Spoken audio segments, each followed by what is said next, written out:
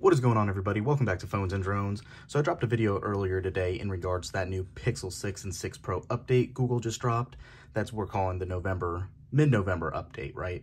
So a lot of you guys were quick to call out that my phone at the time had Smart Unlock turned on. Yes, I said that in the comments. It is true. And you guys brought up a good point that it still truly does not keep it locked. Even on the lock screen, you can tap a knuckle fingerprint that isn't registered and it would work.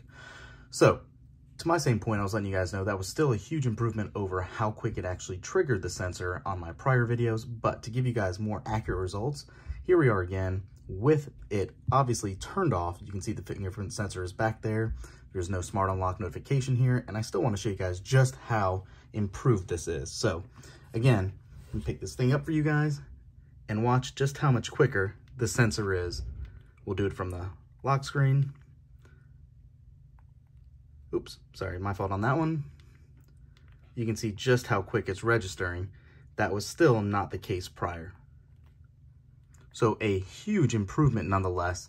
Sorry if you guys got confused or tricked. It wasn't the intention of the prior video, but this is still a massive, massive update for the Pixel 6.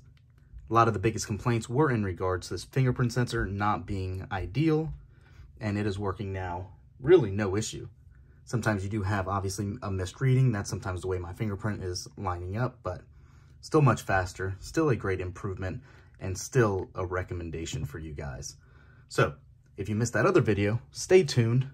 We also have one going live with the Pixel 6 itself and how the non-updated version works. And you can see, I've never had a massive issue with this, but it is still a good improvement over the Pixel 6 Pro running that new .37 build that just came out.